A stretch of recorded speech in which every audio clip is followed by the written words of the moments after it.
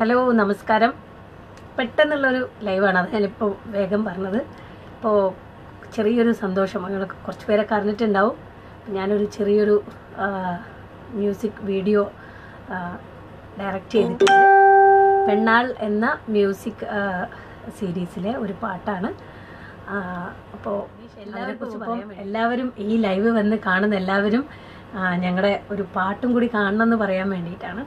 അപ്പോൾ ഞങ്ങൾ കുറച്ച് ചേച്ചിമാരെല്ലാവരും കൂടെ ചേർന്ന്, ഞങ്ങൾ കുറച്ച് ചേച്ചിമാരല്ല, അതൊന്നും അതിലുള്ളതല്ല, വേറെ ഞങ്ങളിവിടെ വികൃതി എന്ന് പറഞ്ഞ സിനിമയുടെ ഒരു ലൊക്കേഷനിൽ നിൽക്കുകയാണ്.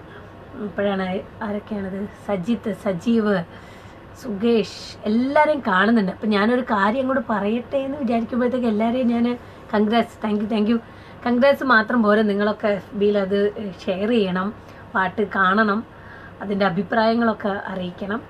അപ്പോൾ പെണ്ണാൾ എന്ന മ്യൂസിക് വീഡിയോ സീരീസിൽ 5 പാട്ടുകളാണ്. റുസാലാണ് അതിൻ്റെ എഡിറ്റിങ് ചെയ്തിരിക്കുന്നത്.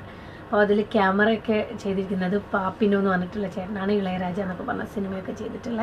അപ്പോൾ റുസാലാണ് എഡിറ്റിങ്. അപ്പോൾ എൻ്റെ കൂട്ടുകാരിയായിട്ടുള്ള ശൈല ചേച്ചി എഴുതിയിട്ടുള്ള പാട്ട് അവരുടെ കൂട്ടുകാരിയായിട്ടുള്ള ഡോക്ടർ ഷാനി ചേച്ചി അത് പാടി.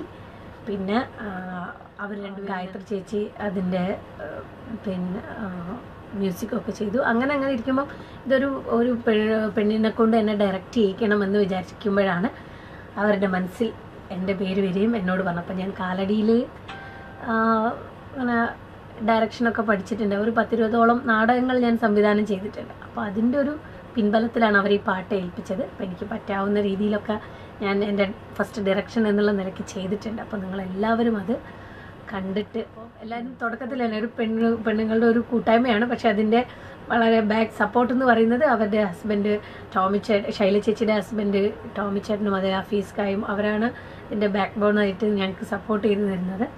പിന്നെയും കുറച്ച് അതിൻ്റെ നല്ല പാട്ടുകളൊക്കെ മുന്നോട്ട് വരാനുണ്ട്. അപ്പോൾ ഇതൊരു നങ്ങ്യാർ കൂത്തുമായിട്ടൊക്കെ ഒരു ബ്ലെൻഡ് ചെയ്തിട്ട് ഒരു കൗമാരക്കാരിയുടെ സ്വപ്നങ്ങളും അവളുടെ പ്രണയവും ഒക്കെയാണ് ചെയ്തത്. അപ്പം ഞങ്ങൾ കാലടിയിൽ നങ്ങ്യാർ കൂത്ത് ഞങ്ങളുടെ പ്രിയപ്പെട്ട ടീച്ചർ ഉഷ ടീച്ചർ പഠിപ്പിച്ചു തന്നത്, ഞങ്ങൾ ഒരുമിച്ചാണ് പഠിച്ചത്. അപ്പോൾ അവനത് ഓർമ്മ വന്നു തോന്നുന്നു. അപ്പോൾ അതൊക്കെ ആയിട്ടൊക്കെ ബ്ലെൻഡ് ചെയ്തിട്ടാണ് കൗമാരം എന്നുള്ളൊരു സബ്ജക്റ്റ് ഞങ്ങൾ ചെയ്തത്. സുരാജ് ചേട്ടനും അതുപോലെ തന്നെ സൗബിൻ ചേട്ടനും കൂടെ നായകന്മാരായിട്ട് അഭിനയിക്കുന്ന വികൃതി എന്ന് പറഞ്ഞിട്ടുള്ള സിനിമയുടെ ലൊക്കേഷനിലാണുള്ളത്. അതിൽ സുരാജ് ചേട്ടൻ്റെ ഭാര്യയായിട്ടുള്ളൊരു ക്യാരക്ടറാണ് ഞാൻ ചെയ്യുന്നത്.